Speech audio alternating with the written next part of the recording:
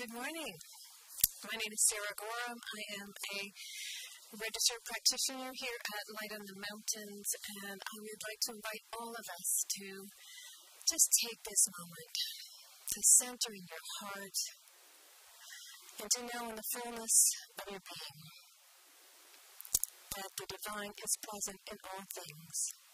It is present in this gathering, it is present in this moment, in this day, in this expression of spring, in the energy of connection between us all.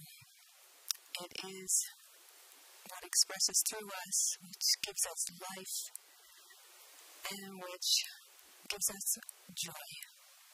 And so from that place of realization, I bless this gathering. I give thanks for all who participate to make it happen, from Narda, who is behind the scenes, making her technology magic work for us, to RL, his perfect music, his wise words, for Terry and the rest of the Leadership Council, for Reverend John and his guidance and leadership throughout the week and his words today. I give thanks for all of this. I realize it all as an expression of the divine and know that it is perfect and a miracle. And so together we acknowledge this, and together we say, and so it is. So, as I was telling the little cluster of people gathered here this morning, I was originally going to write something more sort of reflective and maybe in line with what John wrote about in his blog, but I got a case of spring fever yesterday. So, this is what came out. Today is a day that we change our clocks and spring forward. In another week, we will reach the spring equinox, and in a sure sign that the season has changed and spring has truly arrived, the bike path has been plowed. Spring. Think of that word and all the energy potential in it, just waiting to be released. Consider all the various meanings of that word, both verb and noun, all imply a burst of energy released into the world. A spring, a coiled wire under tension that pushes outward and upward. Water that bubbles up from the ground of its own accord. The verb to spring, to pounce or leap. And of course, the miracle season where new life bursts forth everywhere. When spring arrives, everything is on the move. Tiny shoots poke their noses out of seemingly barren soil. Buds swell and tender leaves emerge from the naked twigs of winter. In dens and burrows everywhere, babies are born into the rising warmth of the new season. It is all such a miracle, but such an everyday miracle that we often fail to be gobsmacked by the wonder of it all. Though it should have been an obvious fact to me my entire life, I have recently been stunned by the realization that plants make themselves out of seemingly nothing. The most gargantuan redwood tree, so towering and enormous that its lowest branches are 40 feet above the ground, starts with a tiny seed and builds itself entirely out of water, air, sunlight, and some micronutrients from the soil. How does it do that? How do you get something as solid and substantial as wood rising high into the sky from such ephemeral building blocks? It is a wonder and a miracle, and it happens around us every day. Remember Jack and the Beanstalk and the magic beans? When you think about it, every seed is a magic bean. A bit of miracle packed with some operating instructions and the mystery of the life force. A tiny packet of potential waiting to spring forward and perform its magic trick for all to behold. This happens all around us every year as surely as the snow melts and the temperatures rise. Little miracles of creation and invitations to wonder. But alas, part of the wonder of this miracle is that we often fail to wonder at the miracle. We give the ho-hum treatment to that which should astound and delight. We allow its everywhere presence to dull us to the stunning performance piece that is creation, where the upwelling of source pours over us and manifests all around us. But we need not be so mindless of the miracle. We can instead be a more attentive and appreciative audience, an out loud and observant one. We can give a standing ovation as the waking earth unfurls its bright green banner.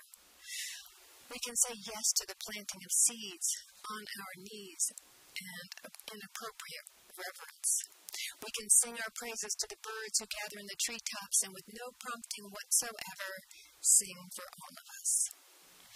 And we can be still and offer our silent prayers of gratitude for the miracles and blessings that emerge everywhere, embracing us in this wild demonstration of divine love and creation that we simply call life.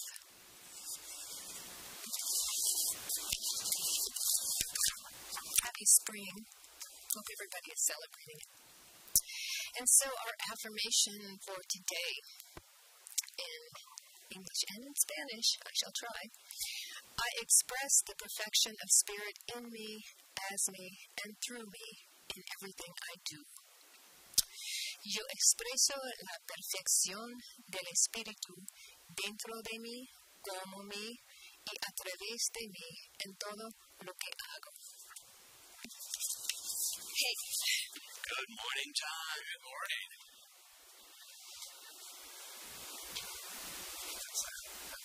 Hi. So, congratulations to those of you who are viewing this live. You passed the set the clock test this morning. I suspect, even though I haven't checked yet, that there might be fewer of us live than in normal mornings, but that's the way it is. So, again, it's not actually spring yet, but I think I've got spring fever too. It's just like, it's spring-ish, and going outside in the middle of the day without a jacket or something, it's great.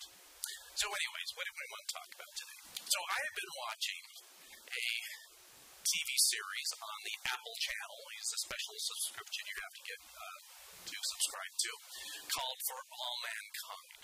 And I knew very little about it when I went in to watch it. All I knew was that it started its story in the late 1960s around the Apollo missions, trip to the moon and all that. And it sounded like it'd be great. Even though it was fiction, it would, in my mind, it would be a revisiting of some great moments in our history. And the first episode began exactly as I thought it was. So the first landing on the moon was in July of 1969. And if you were alive then, you know where you were. Really, you knew where you were. I knew where I was as a 12-year-old boy. You were glued to a TV set somewhere, weren't you? And it showed on this episode how people across our country and the world were glued to TV sets. You might be in a pub or at a place of work that would never have a TV set in it. Believe me, at that day, there were TV sets everywhere, and it seemed like the earth stopped for a few moments. It was a big, amazing thing. And of course, coming to that moment in this first episode where Neil Armstrong is going to come down the ladder and plant his flag and say what he's going to say. But here's what I didn't know about this series. It's what they call an alternate history series. That it's not going to happen the way you think. In fact, it's going to happen differently and kind of see where history goes in another direction. So the big moment, astronaut on the ladder coming down, the camera comes back, and it's a Soviet cosmonaut planting a hammer and sickle flag on the moon as the first man on the moon. And I know this is fiction, but even now when I told you that, didn't you get a little gut punch? It's like, wait a second, this is one of the most iconic moments in our history as Americans, and in this show, it didn't happen. And part of me was like, well, I'm just going to turn this TV off. I just don't like where this is going. Now, in this alternate history, 2 weeks later, Neil Armstrong does make his landing on the moon. And in this fiction, the Soviets had their top secret moon landing plan. And they just, the day of, it was 2 weeks before the Neil Armstrong, says, guess what? We're landing on the moon today. So, again, I'm like getting sick to my stomach thinking about it. Because it's not the way it was supposed to be. And you think, this is terrible. We lost the Cold War. Horrible things are happening here. But then the story started to unfold. So part of our lives, and as we're looking at our spiritual path, you say, what's good? What's bad? Sometimes what was good seems to be bad, and what was bad seems to be good. And how can I make these judgments? So as this series develops, I'm not quite done with the full, 20 episodes yet. So in our history, we ended at Apollo 17, and we haven't done much since, at least in the way of the moon. But somehow, the Soviets landing in this fictional version kind of set a fire under us as a country to do more in space. As the series progresses, we, of course, stopped at Apollo 17 in the series. It went up to Apollo 30-something. That, I think on the second or third Russian landing on the moon, they showed that, surprise again, the cosmonaut is female. And the fire was lit under NASA like, oh, I guess we just can't give lip service to including women in this. We have to actually send a woman to the moon in this story, like 1970. Shortly after that, there's a permanent moon base on the moon that's always occupied by both male and female astronauts, and they're truly and seriously at the point I'm in thinking, next shot has got to be, we got to think about Mars. So which history is better? Really, which is better? You think, can we, if we could have number 2 version, door number 1 or number 2, can we give up the ego attachment to it being first to, in a sense, have a longer-lasting program basis on the moon, female astronauts that are fully integrated into the program? Interesting. And of course, another fun thing, if you watch this, is that they're always throwing a little, like to say, Easter egg thing. So in the background, there'll be a news program going, and there'll be a little bit else, an alternate history thing that happened. So just if it's just kind of fun. That they don't say announcement, we're going to announce something that's different that you don't know about. It's just that little thing, or a newspaper like, Teddy Kennedy elected for president instead of Jimmy Carter. We're, just little things like that that are kind of fun. But I think it's good for us, in this point of history, to ask ourselves, what's good, what's bad, what's our judgment on it? And, of course, watching this series these last couple of weeks have coincided with our 1-year, anniversary, you're going to call it, of our pandemic. And, of course, all the issues are coming up. Is it good? Is it bad? And it almost sounds sacrilegious to say, well, it could be good. Well, there's a lot of things that I'm not willing to say that are good, but what will be the long view of history? Historians 50, 60, 70 years from now, as they look back, will it be a time they say, it was really pretty bad, but it sure made this shift into a different direction that we wouldn't be here now if it wasn't for that shift? I'm hoping for that. And so as we even now look at this, and we're thinking now of kind of coming out of it, hopefully, there's green shoots of spring, so to speak. But still, so much has happened in this last year, beyond even the pandemic, the issues that it's brought up, the difficult political climate, and family member, and I'm not speaking to other family members, and it just seems like all this stuff has come up. It's just like another perfect analogy, especially if you live more South Valley right now. If your snow has melted on your lawn, what stuff was underneath there? Snow we've got quite a bit, but that's usually, it always amazes me. And in the past, my dog always was very excited with spring because there was amazing things, lots of yummy, tasty things that would make her kind of like, lose it underneath the snow. So what's the things that are, what has been looking? And part of this, of course, the bigger thing of what opportunities for spiritual growth has this presented to us? And that's a question I don't know if we can quite even answer yet. But as we answer that, of course, we look for simple answers to complex questions, I think, as human beings. We like to say something like, this whatever was sent to us because of this, and kind of go, airy-fairy, Pollyanna white lighter of, this is just whatever it is, and it's amazing and it's good. But again, you can't really judge why it was here. And we certainly can't judge or determine how it got here. In fact, I think we spend too much time with so many things of trying to point a finger of how something got there rather than realizing, well, it's here. However it got here, it's here. And it's not so much to say, well, gee, what can I learn from it? But what do we have to do now with this thing that has landed in our life? And I think that has been the ongoing question. What do we need to do now? And in a sense, what is our spiritual growth through here, as difficult as it is? And I think it's certainly shown us that we like to think that spiritual growth is fun and enjoyable. It is sometimes. Sometimes it's not. So, what is it about? Now, as I wrote in my blog this week, we often think of spiritual growth as a matter of addition. That the circumstances in our life is proof that we are successfully growing in consciousness. That, for centuries, if not millennium, in different religions and spiritual paths, there's always been this idea that if things went bad, the crops failed or something, the gods were mad at you, and you did something bad. And of course, if the crops were great, or you have things flowing in your life, of course the gods are really thinking great things about you and sending gifts along the way that you have shown the proper deference and worship and all that sort of thing. And we're still doing that on some level. And especially what we call New Thought or metaphysics or science of mind, there's still this kind of almost elitist thing of well, I have so many additions in my life. That's certainly proof of my higher consciousness. And I've heard many people, even some of my colleagues say, I'm a really good manifester.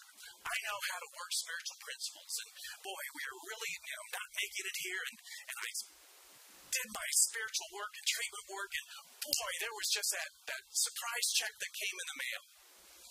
And not to say that stuff isn't good, or not to say that being in a flow of life does not bring nice things into your life. But spiritual growth is not just about additions. In fact, the phrase of, we make it about princesses, palaces, and parking spaces.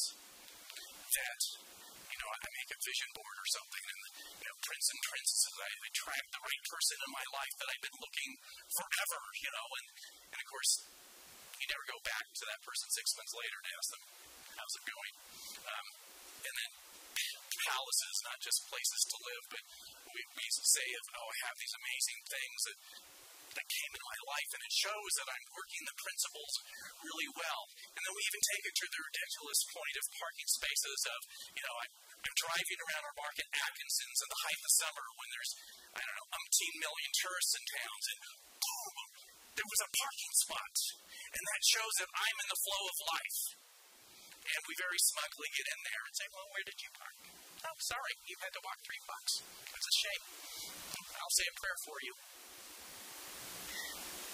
But that's not really what it's about, so to speak.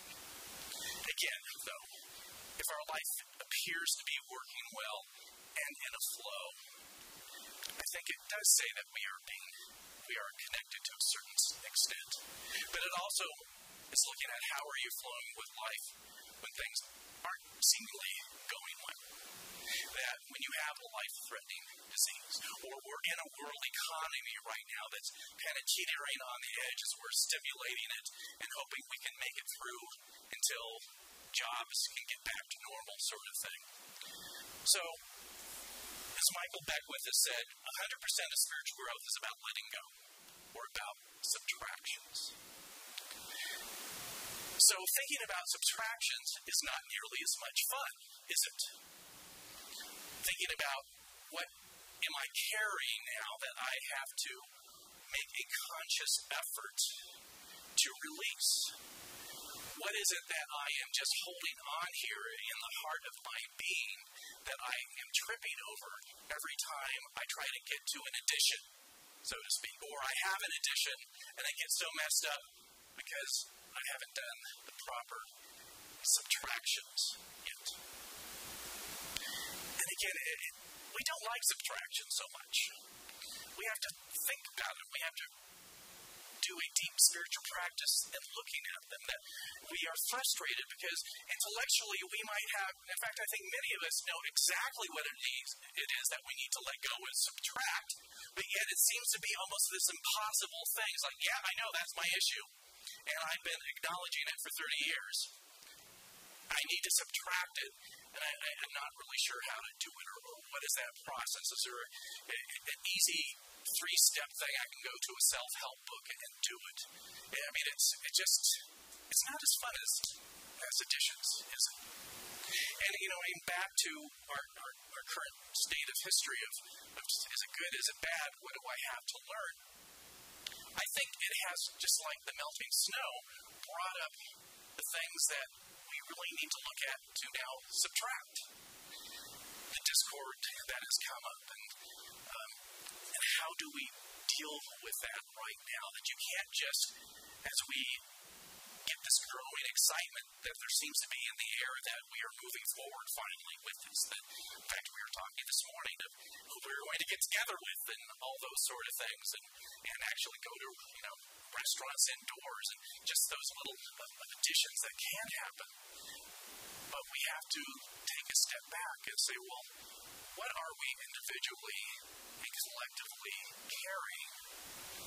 How do we, in a sense, engage with it in a healthful way, in a way that I'm not obsessing with it or standing in my own corner with my own ideas and opinions, but how can I engage them and those difficult things through other people that I seem to be in conflict with? That, as exciting as it may be, as we're talking about opening plans and doing things that we haven't done for a while, that, in a sense, you can't put new paint over old wallpaper. We still, as we are doing these great additions, need to spend more than a moment about, okay, what has this brought up? What within me do I really need to, right now, do some serious work? And, in a sense, how do I engage and not engage in a healthful way? It's so interesting, like so many of you, as I go online and go on social media, I'll go to this post, and it's almost like this explosion of discord and conspiracy theories, and people are this and that and the other, and it's just like, and there's that temptation to engage on that level. And whenever you see a post in that anywhere on the internet, social media, otherwise, there's then 30 responses that is the opposite opinion, but at the same level of discord and dissatisfaction and just anxiety. So part of this is how do you engage but not engage like that. I came across a quote this week by Nelson Mandela that I have seen not just dozens of times, hundreds of times, and I would guarantee that most of you, many of you, have seen this at some point over the last several years. And he says, as I walked out of the door towards the gate that would lead to my freedom, I knew if I didn't leave my bitterness and hatred behind, I'd still be in prison. Now, we loved to make larger-than-life figures out of someone like Nelson Mandela. Say, well, someone like that, he can do that. He can leave all that stuff behind as he leaves the prison doors. But real people don't do that, do they? Only these huge, iconic figures that are practically, this far away from being a Jesus or a Buddha can do that sort of thing. But I think we should make people out like him to be somehow such ascended masters that what they did is not available to us. And I don't know this, but when I have thought of this over the years, this is kind of a story I've created myself, within myself. Something tells me that as he walked out of prison, after being wrongly in prison for 26 years, that's a long time. Something tells me that as he walked out, he just didn't skip out of there going, I'm completely done. with this. I've completely let it go. I've completely put it behind me. This is the bitterness and hatred. It's clear. It's clean. I would imagine, since he is a human being, or was a human being like the rest of us, that he had to revisit that commitment on a regular basis. I would probably not only have to revisit something like that on a daily basis, but on an hourly, set my watch alarm kind of thing to continually go back. Because, just think about that. Again, we set him up as a hero, and rightfully so. But, again, think of wherever you are in your life right now, whatever age. Subtract 26, the amount of time he was in prison. And just go back in your mind how old you were 26 years ago, and imagine that from that moment to now, you had been unlawfully in prison. And today you finally get out. What did you miss? Would have missed in the last 26 years? It would be devastating.